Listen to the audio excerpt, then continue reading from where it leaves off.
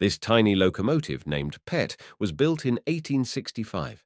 It is one of a series of 7 locomotives which was used for shunting over the 18-inch gauge system in Crewe Railway Works. The narrow gauge railway was devised by Crewe Works Superintendent John Ramsbottom for the London and North Western Railway. The pioneering railway was used for transporting boilers and other heavy parts of machinery around the works.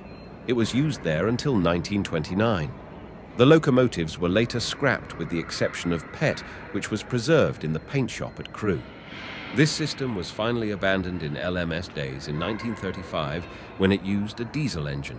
Pett has spent time at the Narrow Gauge Railway Museum at Tywyn, Wales, but it is now on static display as part of the National Collection here at the National Railway Museum in York.